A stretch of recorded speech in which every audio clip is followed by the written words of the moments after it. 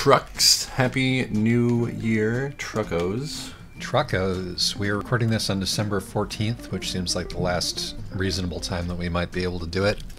I am deep in the throes of holiday hell at the post office, so forgive me if I'm even less coherent than usual. I feel like as if I've been broken down to my component parts. Wow. I have two trailers. Nope, just one very simple. Walbert. I've managed to screw up reheating some Japanese curry and cooking some rice in two distinct ways. And that's probably the easiest thing to do in the world. Oh, shall we just go down the hill? Yeah, that seems like a good shortcut. Yep. I don't know. None of that is a real town that I can go to. Look at all of that. Yeah, no, that's all completely fake. So, anyway, not to worry, truckers. We will be following up the Yuri trucks with a Yowie trucks in the new year, assuming that we can get everybody who's volunteered to participate in it into the room. That'll be a rollicking good time, I'm sure. But for now, we're just going to look back over the year. We're not going to do any top 10s or whatever, because neither of us really experienced any media. And I guess that is the case in point, perhaps, as far as our years have gone, is that we're well, this is not really true, but what I'm going to say is that we're much less of nerds than we used to be. Well, I mean, you must speak for yourself there, I'm afraid. I find that my general time is measured no longer by media I have consumed. With one exception, perhaps, this year. Well, I could think of a couple of exceptions, I guess. I mean, you still do play a fair amount of Tekken, if I'm not mistaken. I certainly do play a fair amount of Tekken, but that is not something that I can use to distinguish this year from any other. That is true. That is merely the long now. And the video game that I think I've played most this year is... I got back into Binding of Isaac shamefully, and that absolutely does not distinguish this year from any other year. I'm really getting into the big boy ranks in Tekken. That could be a this year thing, I guess. Yeah, no, that's personally exciting, certainly. But yeah, no, I'm no longer excited by new releases for the most part. There are a precious few artists whose work that I really hanker after more of. Yeah. It's going to upset you, Isaac, but I think that my most important media consumption experience this year was revisiting the Lord of the Rings films. Yeah, no, Monica was mentioning that you rewatched those. Does this include The Hobbit or just the Lord of the Rings films themselves? No, yeah, just the Lord of the Rings trilogy. First time I really watched those movies since I was a child and they were new. And, I mean, I haven't watched them since I was a teenager or early college student, however old I was when they came out. What I will say is that, I've, since watching those movies for the first time, gotten into film craft. And, sometimes people will say about those movies, gosh, they don't make them like that anymore. And I have to say, no, that's wrong. They never made them like that, ever, except for this trilogy. The sheer amount of stuff that they came up with in order to make these movies is full-on ridiculous. It's basically like the nation of New Zealand got together into a World War II style effort of invention and manpower and made some fancy movies. They're pretty good. Yeah. I can't even feign interest in that, I'm afraid. Well, as you pointed out. Too bad. Yeah, no. So what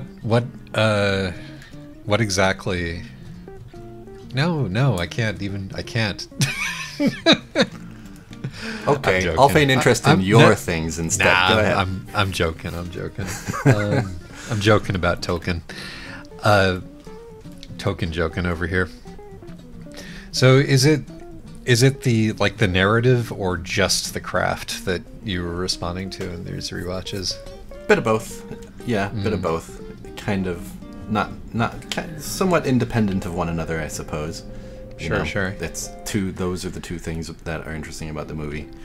Maybe the craft is more interesting than the narrative. I don't know. The narrative is cool. It's yeah,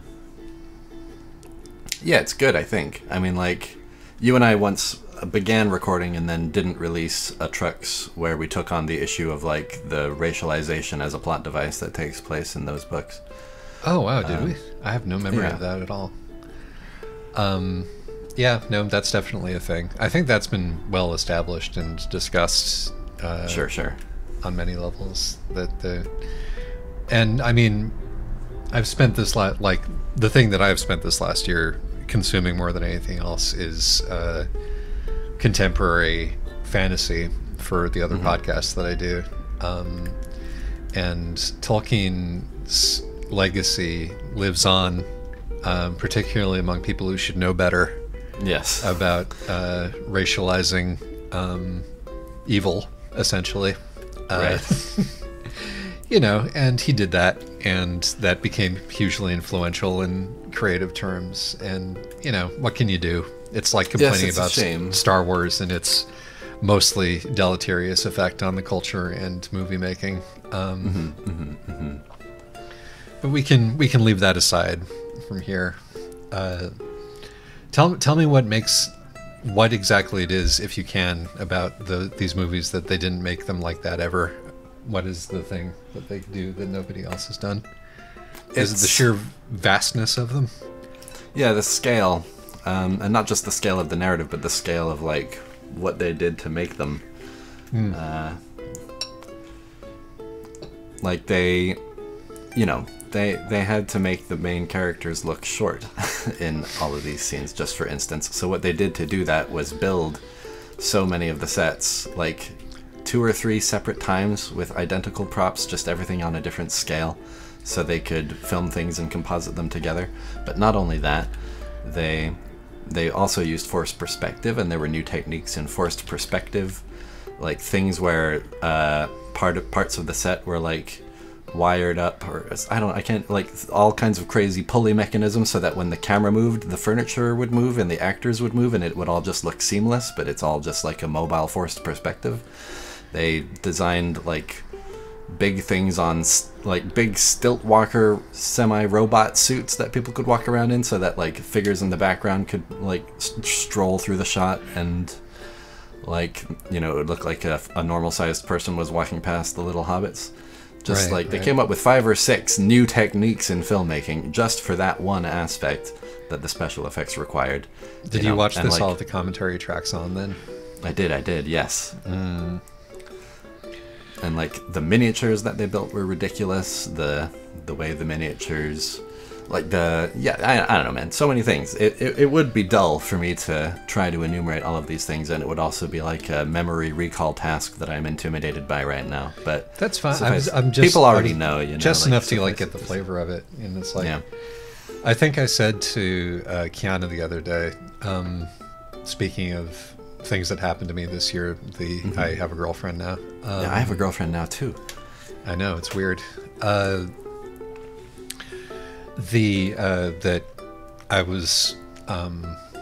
it's a miracle that movies are any good at all ever, because the amount that they cost and the amount of labor that needs to go into them puts them at a massive disadvantage to being good art from the very beginning. And so I'm clearly on the wrong wavelength to appreciate this at the moment. You know, we drift in different directions. Thing is when that amount of effort can nonetheless cohere into a pretty coherent, in this case, adaptation of a work. But it's an adaptation which clearly, I do have some critiques. I think the second movie in particular focuses on a certain, you know, immediately post 9/11 rah militarism in a way that is perhaps present in the book, but may not be as, you know, significant a portion of the thing. Sure. Another Keanuism is that 3 things ruined the American movie. 9/11. 9/11. Steven Spielberg and Joseph Campbell. Joseph Campbell. Yep. And yeah, no, that we've of course gone over the "my dead wife is 9/11" metaphor, right, many a time. But even good old Peter Jackson was not exempt. nor Indeed. the peace-loving nation of New Zealand. Yeah. But yeah, no, most of my artistic or my media consumption has been sort of these queer revolution / colonial narratives, which I've spoken about at length elsewhere, but like getting really into sort of the niche niggly differences between these books, like doing close readings on a bunch of different books inside the same genre has been a really sort of interesting critical experience, because it's always fun to like open stuff up and learn a new language of tropes, you know. Mm-hmm.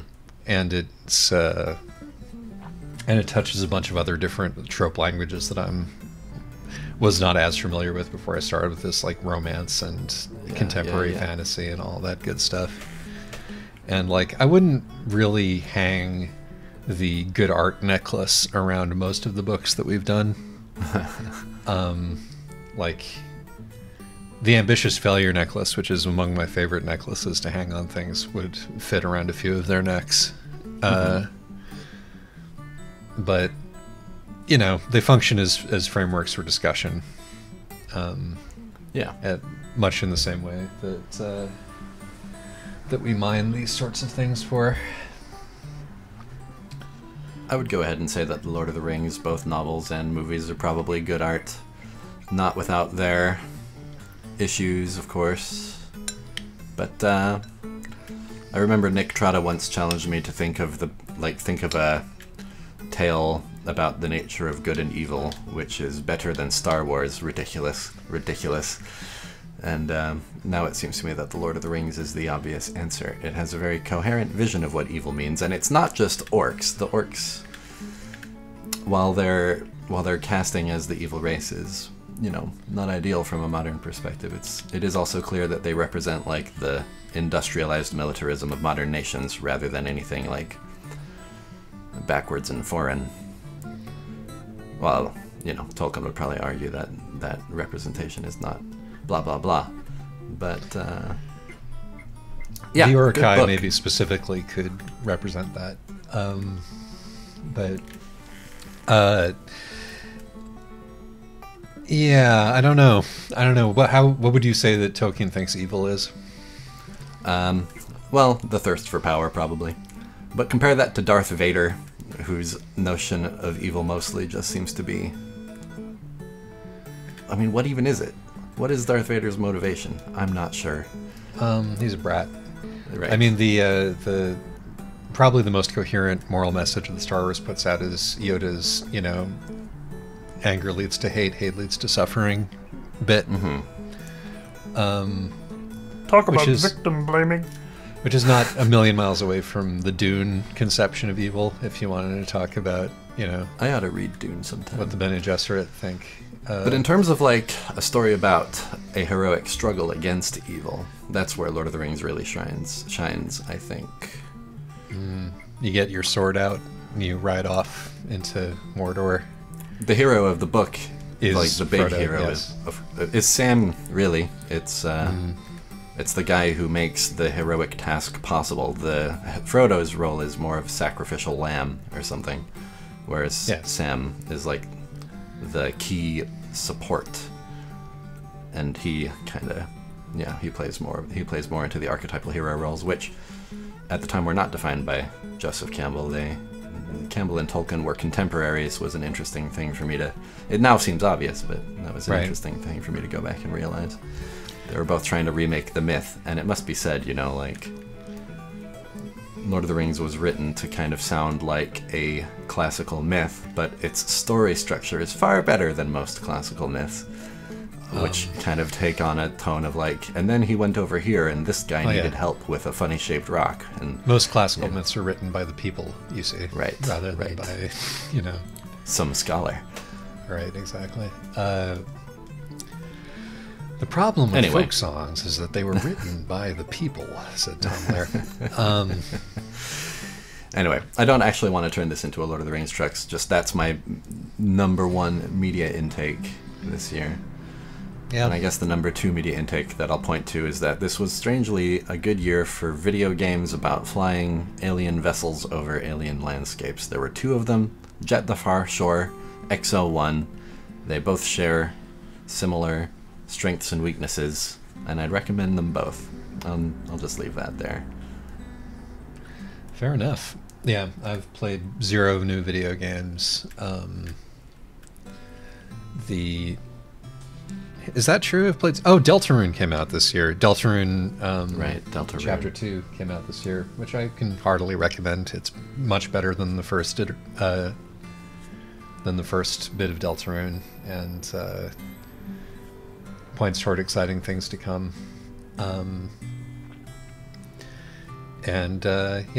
I think that Deltarune could potentially be a really impressive sort of masterwork by the time it's finished, or it could be a fiasco, of course. But I had the surreal experience reading reading a YA fantasy novel for the podcast this week, in which the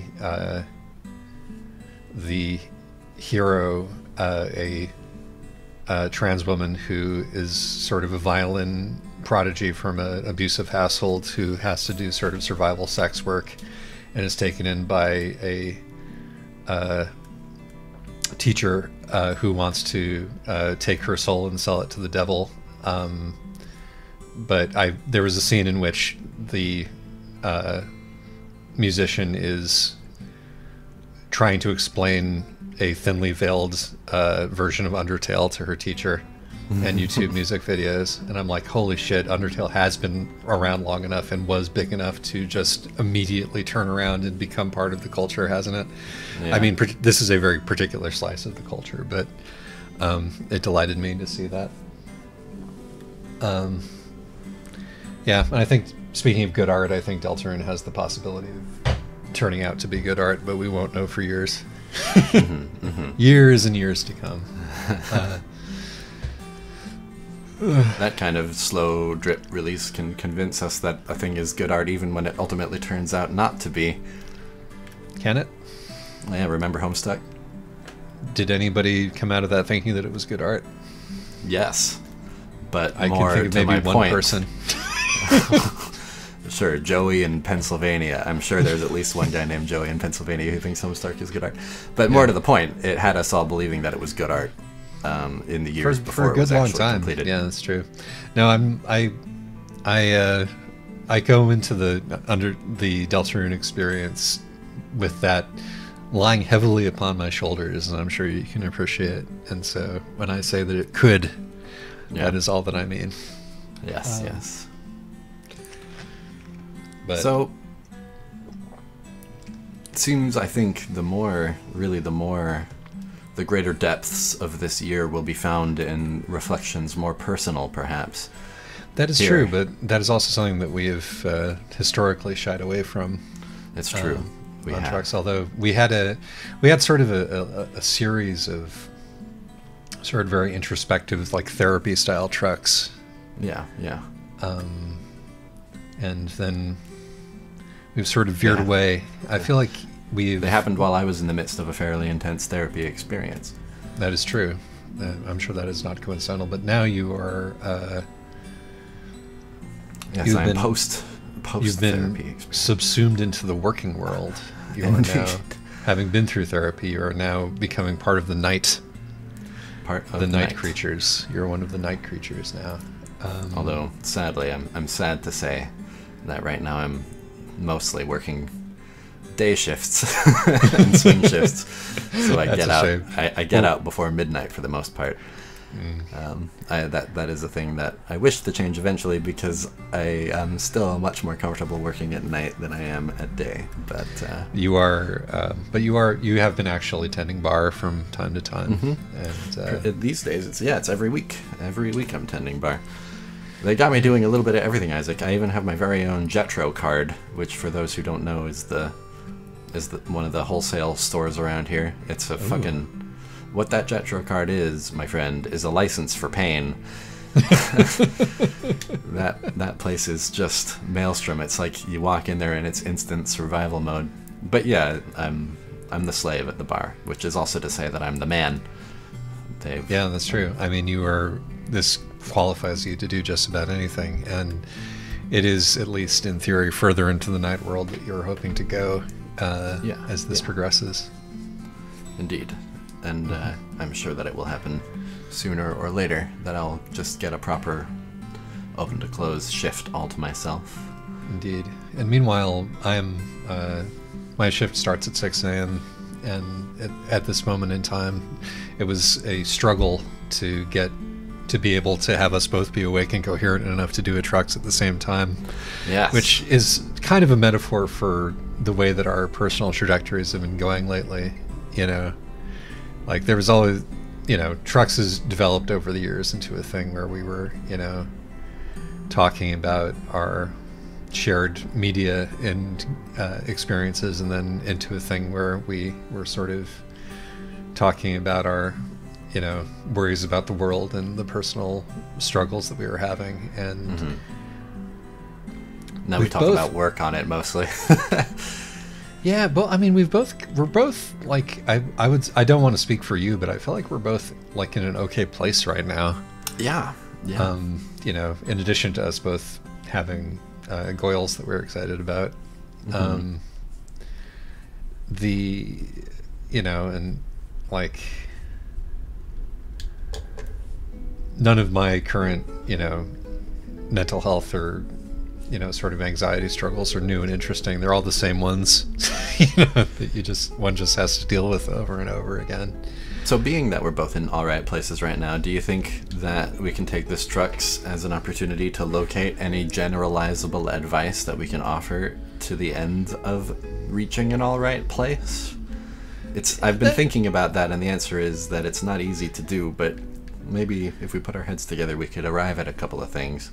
I mean, I think that the most important piece of advice that I can offer is don't die.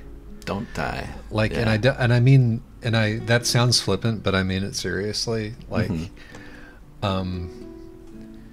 because, you know, one of the things that I have had to hurdle over time is depression and anxiety. One of the things that depression and anxiety does to a person is that it makes it very difficult to believe that anything could ever change. Indeed. And it's like, which is not to say that change comes easy or quickly, you know, like the work that you've had to do over the past year has not been easy, over the past 2 years, really. But, you know, you did it bit by bit. And there was no great change that happened that allowed you to start doing that. It was more the work. Yeah, some sort of change occurred over the course of the work. Although I could take a stab at it, I still kind of struggle to put my finger on it. What the change was exactly? Some kind of adjustment in my outlook, my sense of my self-efficacy, I suppose. That's really it. You know, your one's self-conception changes slowly, because a single piece of evidence doesn't really. Slowly and then all at once. Yeah, that's exactly the point that I was trying to make, right? Yeah. What I was going to say was that you do the work and things change slowly and then change and slowly, and then you discover suddenly that you're capable of doing something that you didn't think that you were capable of doing. Right. You're placed in a circumstance where you get to prove it to yourself, and then your reality transforms to a point where it becomes an affirmation of what you've learned about yourself and the skills that you've developed or whatever. Right, exactly. It's that confirmation moment, which is what I would, if I were to say, you know, here's the hope, right? It's like, you do have to do the work, and it does feel like you're not actually accomplishing anything, but it turns out that as long as you stay alive and keep trying, you know, and don't allow yourself to fall back into the pit, whatever pit that is, you know, whatever anesthesia that you're, you know, giving yourself to preclude, you know, working on the stuff that's making you miserable. that sort of sudden shift in perspective can happen. Yeah. And it's really a beautiful experience when it does. Yes, indeed. And that's real, you know, and you're talking to, and like, I say this as an extremely cynical human being, but that is real. And so Yeah. I would encourage people to work toward that, to, you know, and it's like, the reward that you're after is not so much, you know, the personal breakthrough. It's suddenly realizing that you can do the thing that you didn't think you could. Yeah. And then good things may happen to you. I would, yeah, for me it was like, yeah, I stepped into a world, and nobody in that world seems even to want to guess that I may have, like, spent nearly a decade in a rut, you know? The weirdest part about becoming a bartender has been accepting all of the compliments, and it seems to be everybody's impression that I've just always been a very capable person. One and of the on some level, advantages- I suppose the truth is that this capable person was always in there. Oh yeah, absolutely. One of the advantages of that particular world, I would imagine, would be that, you know, everybody has, you know, gone through some shit, probably, you know, and so Many of them certainly have. yeah, there's certainly going to be a level of understanding around that. But yeah, no, I mean, sometimes, like, changing your circumstances, it's good to know people who, you know your history and, you know, can understand you on that level, but it's also good to meet new people who can just enjoy you for what you've become, you know, without the specter of the shit that you of that, you know, history of struggle, you know, hanging over it. So it's sort of like a clean check. It's like, oh, this is how I come off now. This is how people react to me now. It's nice. It is nice. It is nice. And it can happen to you, my friends. It can. Like, it can happen to, you know, any of us. Like, I'm not going to shout out the specific person in the Discord who was, over the course of the year, went from, I can't see how I'll ever make friends, to, oh, I'm going to hang out with my friends tonight. But it can happen to you. Even you. Even you. Even you. Even you. Maybe you. Human beings in general are capable of a lot more than we think we are, even if we are contending with and here's a takeaway also, like, being not ideal in various ways. Yes, most humans are not out to, like, identify and pick on and resent the ways in which others are imperfect. For the most part, I find there's a kind of ready well of understanding, or, you know, usually the very worst case is indifference. Yes, and then there's me. You know. Well, Isaac, we all understand that that's just you dealing with your own insecurities, and we don't judge you for it.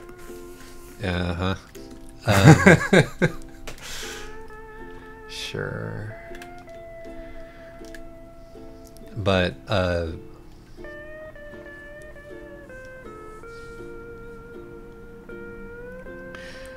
yeah, I mean, I can't co-sign that one for obvious reasons, but there are meanies out there. Yeah. But, you know, I guess really the point I'm trying to make is just what is the point I'm trying to make? Something about the social anxiety I used to experience and how it was tied into my lack of self-worth, lack of self-efficacy. Yeah. Generally, people aren't really... It's very easy to feel like people are, like, chomping at the bit to reinforce your self-negative shit, you know? And it's easy to kind of find ways in your own kind of perception of social events that they did, but the truth is that almost everybody is just kind of thinking about themselves in that same way on some level. Yeah, And I think that it's coming at it from my perspective as the mean one. You're not really the mean one. You know, but well, there's my particular insecurity is to think of myself as the mean one. Sure. And and yeah, no, I've been noticing that lately, is that like most people do not particularly want to be locked in a we do not know what key sleeping is at the moment. No, I was honking at this guy on purpose. Oh yeah, and it worked. Amazing. But this the game audience has honk can't hear the mechanics. honk. But the what I was trying to say is that most people are not actually interested in playing that game where you store up every slight that they've ever perpetrated on you, or vice versa. Not the way that I learned how to interact with people from my mother, which is to arm yourself with every little thing that you can to stoke resentment, and then release it all at once at the opportune moment. Right. Most people the way are I learned just how to interact with people from my mother was to notice the ways in which people are not correct about things, and use that to somehow stoke my sense of self-worth. Also not a good strat. And I guess one of the things that I'm noticing lately is that people are going to be liable to forgive you, because they don't actually want you to be their enemy, Right. And if you also are not interested in being their enemy, which, for God's sake, why would you be interested in that? Like, you want to scoot back over and try to... Yeah, I'm hoping I can just bypass it with this overpass situation. We have gotten way close to our destination way too quickly, so this is really a welcome detour. Yeah. It's been like nothing but a free and open highway this whole journey. A metaphor, perhaps. But for my part, I then have to ask myself, okay, why are you interested in being enemies with these people who annoyed you once, or have done things that are not ideal, as if you yourself are perfect at all times. Right. And some of them I can still delight in abusing, but I'm really starting to have to ask myself, like, what's the gain in all this? What's the point? Because it's really tempting and easy maybe to think that you've burned a bridge, because that resolves you of the responsibility of patching it up. But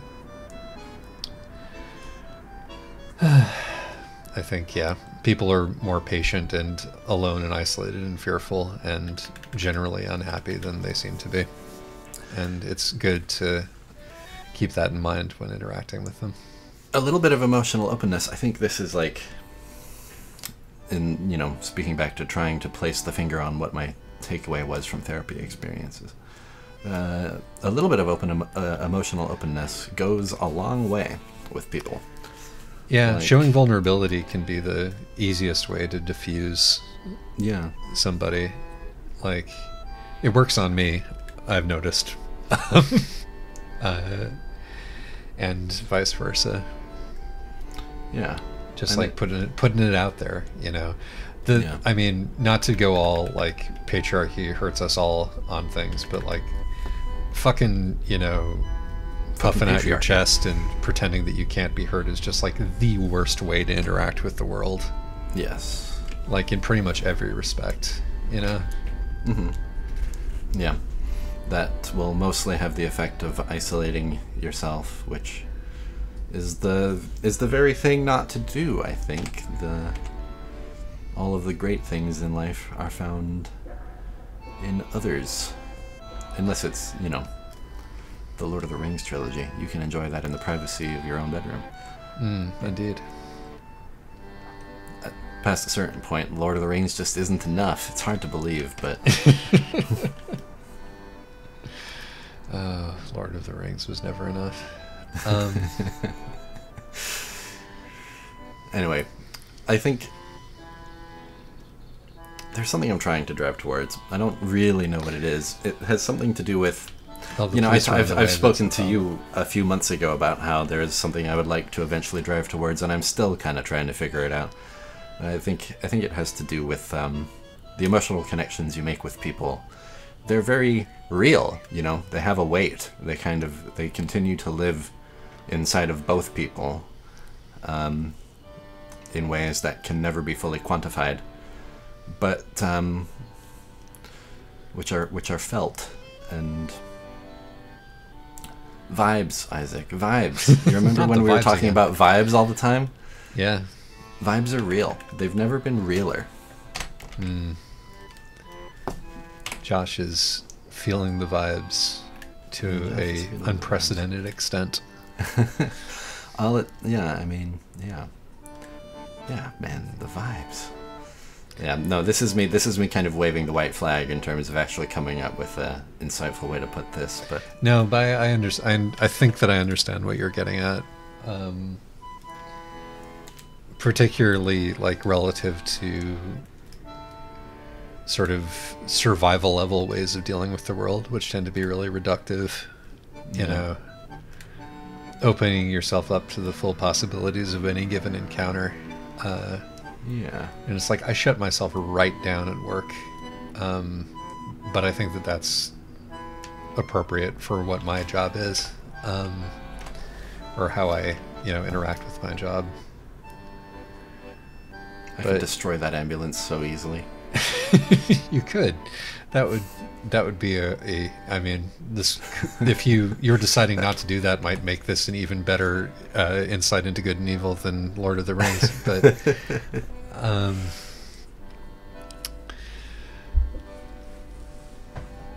no, we're all on board with vibes. Yeah, I do talk about vibes a fair amount. So much more. Sorry, here's another crack at it. So much more is communicated in any encounter between two people than just the content of their words. You know, there's a whole universe that exists between any two people, even if they're just sort of noticing each other in a space. There's a very particular emotional configuration to that encounter for both participants, and that's not to say that you'll always have perfect insight into the other person's, right? But it's worth, where you can, heeding it, studying it, trying to just pay attention, just be attentive. Openness to the world around you is can be an exhausting and potentially, fraying thing to do, but it is really important to remind oneself to go back to that well, because I don't know what else life is for. Yeah. I think we're gonna enjoy flying the free cam around this place a little bit in a moment. Are we? If we can. I mean, I don't really have much else to talk about, honestly. It's a 40-minute year-end truck spectacular. Yeah. Yeah, it's not really a spectacular this year. It's more of just a little check-in. Yeah, a little look back. Because I think we both changed a lot this year, but I think that we've done a lot of that on trucks, or talked about a lot of those processes. Yeah. Which is, which makes this year's trucks an interesting document, I feel. Yeah. We were always deliberate about making trucks a kind of artistic document, but I feel like this year's trucks, even though there's only been, one a month, plus the weed trucks. There have been some bangers. Yeah, has I think done a better job of hitting that intention than we had previously done. I think this year's trucks might be good, all right? Yeah, it's been a good year of trucks, hasn't it? Yeah, which is, it's such a different thing than it used to be, and that I think that's sort of the interest in and of itself. Yeah. What shall we truck about in the future? There's besides gay something, porn. Yeah, besides gay porn, there's something. There's something about being like put on the spot in a like regularly recurring podcast for the like with attention to like personal developments and such. It is my number one trouble when like difficulty encountered while trucking has always been a sense of becoming repetitive. And I think maybe on these topics it is perhaps easier than ever.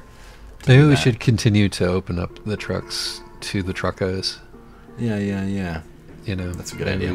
We should trucks perhaps as the trucks Discord itself has become should perhaps start to be less about us and more about the community. And maybe that's a fine idea. The Yuri trucks was sort of which was a success. I think might sort of be the first look into what that could be like. But I think that you're right in that it is probably time to rethink the project. Not to end it, but to consider what it could be, given the changes in ourselves and in our approaches to this thing. Well, right on. Looking forward to trying some experimental trucks. Get ready for experimental trucking, everybody. I agree. This 2022 will be the year when trucks gets weird. And 2023 will be the year of keep trucks weird. 2023 will be the year where weird gets trucks. Okay, well, happy 2022, everybody. Hope it's a good one. Yeah, stay alive, and yeah, man. Things can change. That's the big takeaway. Things can change. Things can change. Good trucking. Bye. Bye. Bye.